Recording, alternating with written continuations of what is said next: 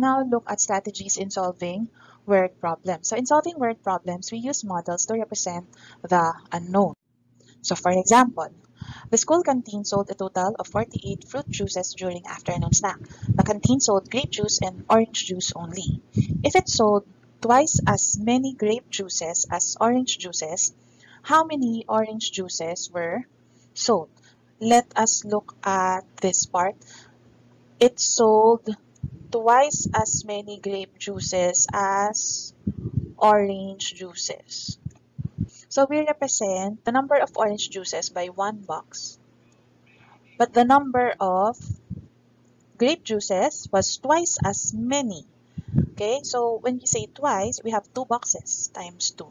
And then it says here that you have a total of 48 fruit juices. So when you add this up, this is 48. Now, our goal in solving word problems using models is to find the number inside the box. Now, it says here that 48 is good for 3 boxes. So what is the number inside each box? 48 is for 3 boxes. So one box is equivalent to 48 divided by 3, right? This one. So that is 16. But the question is, how many orange juices were sold? So based from our model, the answer is 16. Okay? But what if the question was, how many grape juices were sold?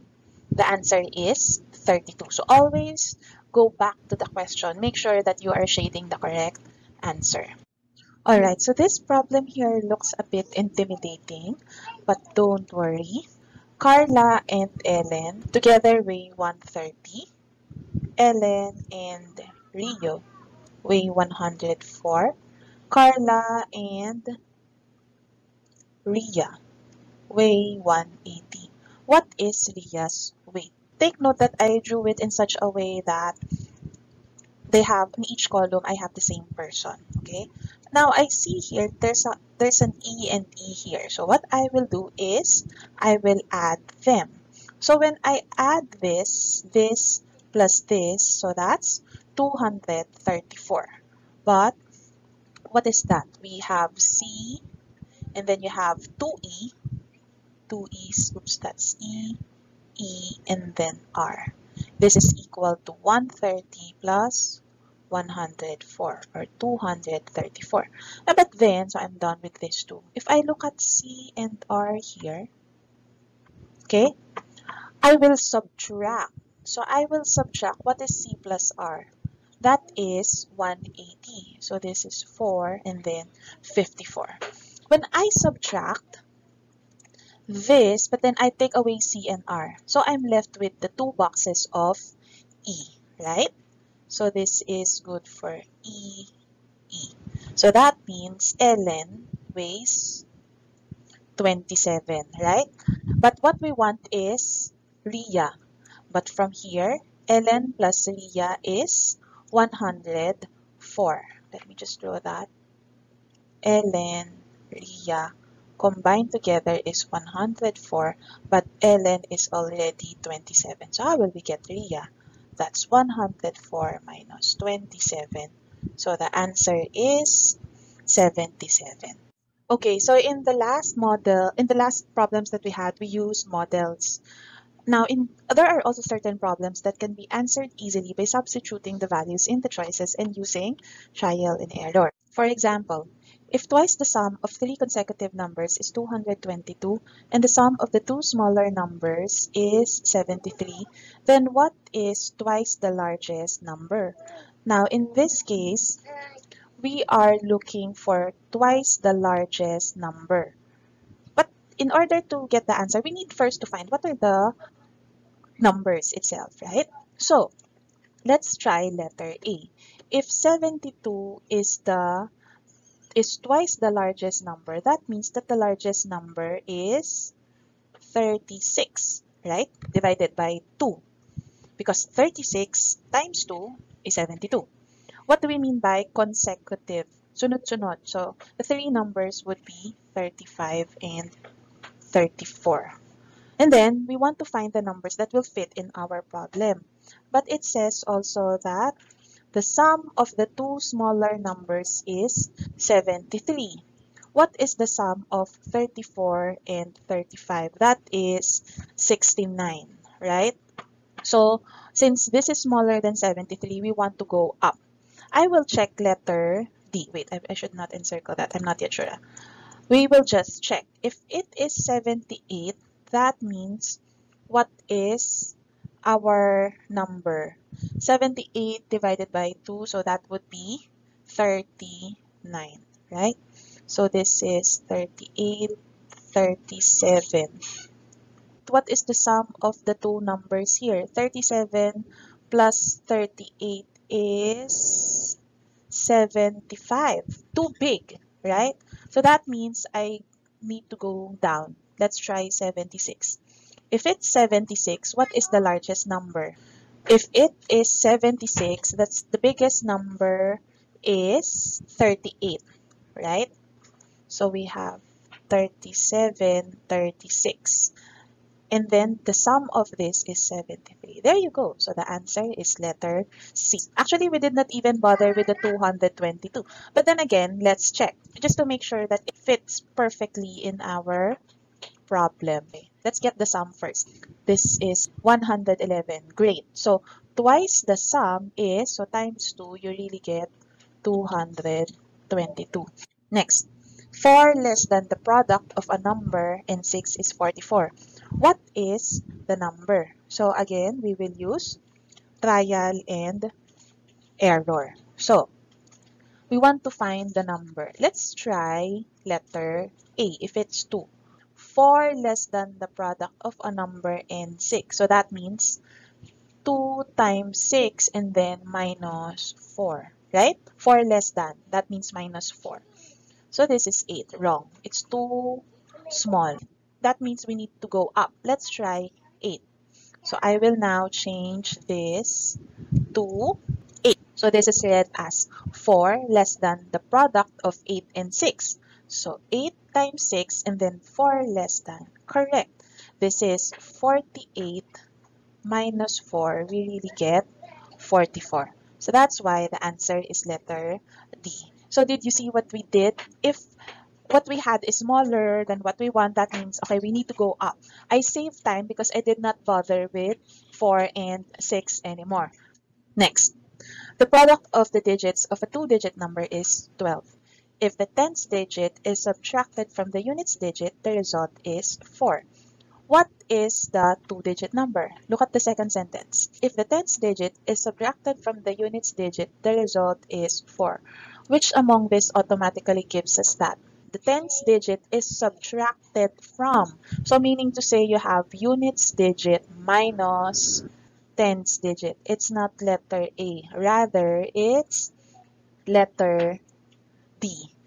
So 6 minus 2 is 4.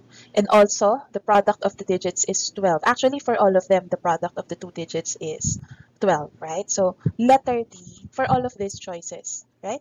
The product is 12. So they all satisfy the first sentence. So we looked for the number which satisfies the second sentence. And that answer is letter D. Okay, pause your video and try to answer. Assuming that you have already paused it, let us now discuss. When a number is added to the square of that same number, the sum is 56. What is that number? Let's try 4. So this says, when 4 is added to the square of 4, the sum is 56. No, when 4 is added to the square of 4, this is 20. That means I need to go up. So A cannot be the answer. Let's try D.